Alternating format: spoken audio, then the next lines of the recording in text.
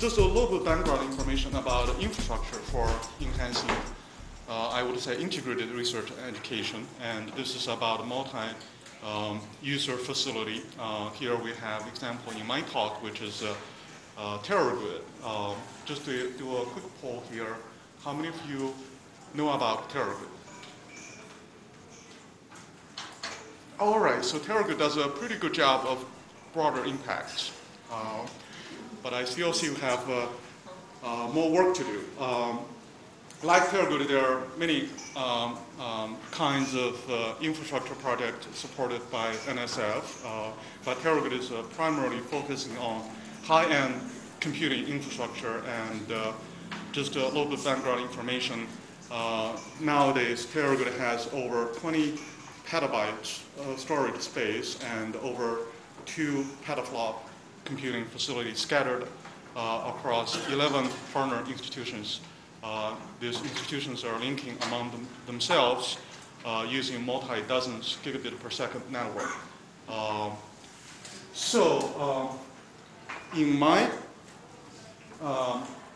research, I'm addressing the gap between geographic information systems and cyber infrastructure. TerraGrid is a national flagship cyber infrastructure project sponsored by NSF. In geographic information systems, some of you might be familiar with, we're experiencing a gap between high-end systems like Google Earth and Microsoft BIM platforms, which does data management and very high fidelity information visualization, but it does little about analytical services and simulation capabilities. Whereas traditional GIS platforms like Esri, ArcGIS platform, does a lot of that, creating cool maps. So my research is targeting that gap through cyber infrastructure to bring cyber infrastructure power to the analytical capabilities of GIS. So in my work, broader impact is actually a pretty natural component, because if you think about maps, this is a very straightforward venue to reach out public. A lot of people love maps, at least what I found out.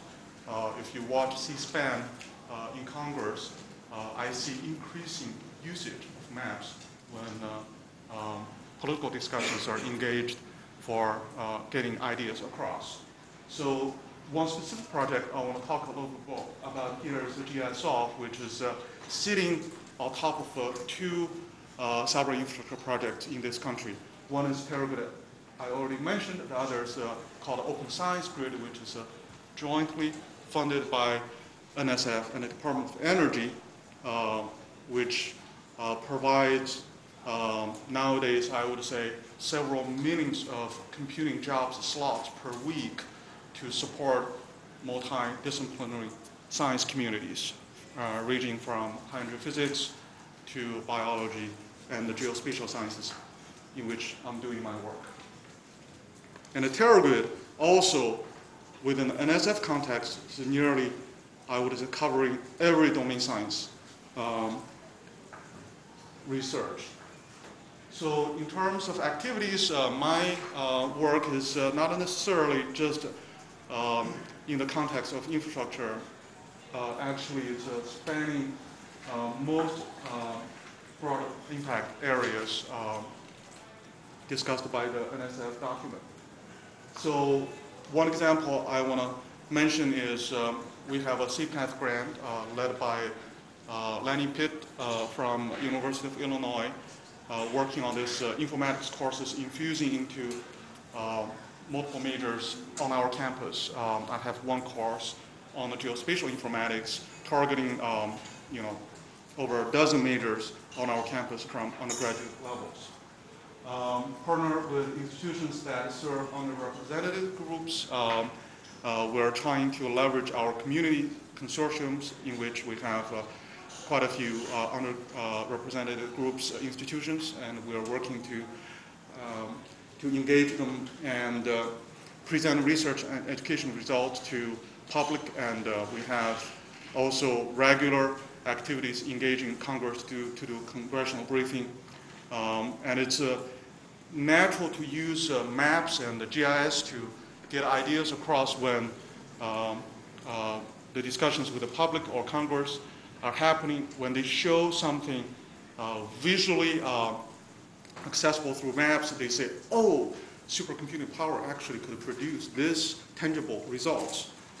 So that's a very natural element we have when we do broader impacts. So just some examples there. So how to make connections. Classroom, both virtual and physical classrooms, are very effective. We are part of the worldwide university network that does a virtual seminar across 5 continents. We do regular seminars through that mechanism to reach out a broader audience in the world. Student research competition, Terrorgate conference, last year we had about 150 students recruited to the conference thanks to the NSF support. And a few years ago we had a high school student competition. Very cool student competition. This is one example of that. Does infectious disease distribution prediction. This is already mentioned. If you want to join us, there's URL. You could get yourself registered.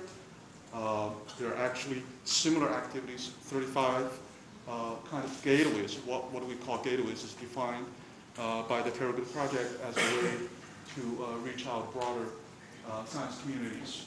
So always look for broader impact opportunities, and these are contact information. Thank you for your attention.